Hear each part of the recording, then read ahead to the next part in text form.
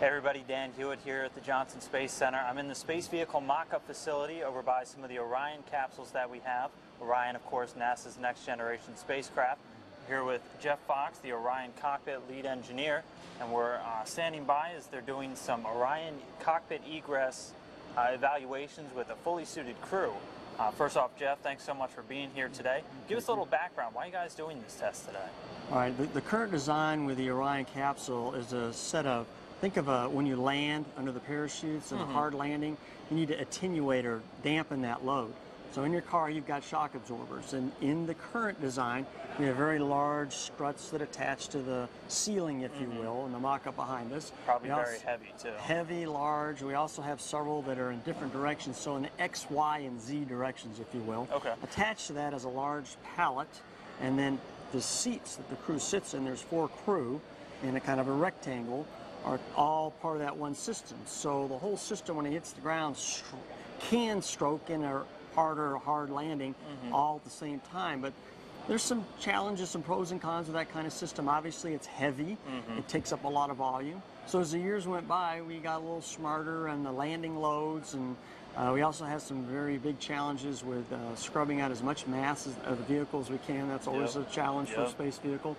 So we came up on another concept where we could just have individual seat frames and have those just provide the option to provide some of that stroke that we call, or that dampening, just in one direction along the spinal axis if we were to need it in a real hard landing. So instead of having all these large pallets and struts, you've got just an individual seat frame for these 4 seats with a little bit of stroke built into each one of those if necessary. That opens the cockpit up, but you still got to convince yourself, hey, you know, the layout's changed. I got to get in here and assess some different aspects of it now, like with the crew, which we're doing behind us right now. Can they get out of the vehicle, you know, easily, quickly? Do they have the right handholds? Are there obstructions? It can be very important. Yeah, and think if you're on the pad, you need to get out in a hurry. So have I done anything with this change that's made that harder? And that's the key area where also the seats sit in a kind of a 2x2. If I think like that, 2x2. We're looking at relocating one of those seats kind of in an off-axis symmetrical config. So what does that do to us, you know, if we were to do that? And the reason we would do that is because the hatch on one side weighs a lot, and right now we have to put ballast on the other side of the vehicle to offset that. Well, that's wasted weight we don't want to carry. So if we can have a seat in a crew take the place of that, that's a good thing. But again, that egress path getting out of the mock-up may have challenges, and we want to know, are there any? Get feedback from the crew on that.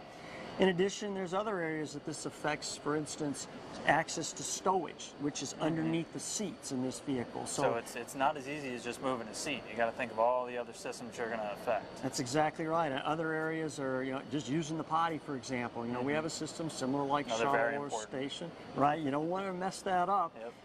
And that happens to be in a plane that's below the seats, and this seat frame is underneath that. So did we do something that made that harder to work in that volume underneath? We want to know that. So we're doing those kinds of things. So several aspects. Okay, and like we had mentioned, you're using fully suited crew members today. That's right. You know, previous to this, we did with a shirt sleeve, you know, non-crew subjects, because we wanted to learn about, you know, any difficulties or things that could make this test faster and more efficient, because crew time is obviously very precious. But getting the crew in the suits adds another element. You got a helmet on, that's clunky, it limits visibility. You've got gloves, you've got big boots, you've got a looser suit with other things hanging off. Exactly right. So did that introduce anything? So, you know, that's what we're finding out literally as we're speaking. So we'll look at the data. You know, we'll make some, you know, summary recommendations. You know, we found this and that, and ultimately to inform the program that, you know, yay, nay, are we good with this change? You know, so that's the test in a nutshell. And I know you're really excited because this is the first time we've really been doing this kind of suited testing in a long time, correct? Yeah, you know, as you know, we've had, you know, quite a few changes in the program, and you know, Orion has continued on, but it's been over 3 years since we've done any kind of suited crew evaluation. So obviously there's some excitement and buzz. It's the first time, you know, you're doing this in a while, and plus the team's relearning and refreshing itself and putting all those processes back together. So, you know, it's been a joy to work on it. Yeah, I'm sure the astronauts are having some fun too. Oh yeah, absolutely. All right, well, Jeff, thanks so much, and we're going to check out a lot of great footage from this test and follow along. Again, thanks for giving us a little inside look. Pretty soon we'll be talking to a spacesuit engineer about the suits that the crew are wearing.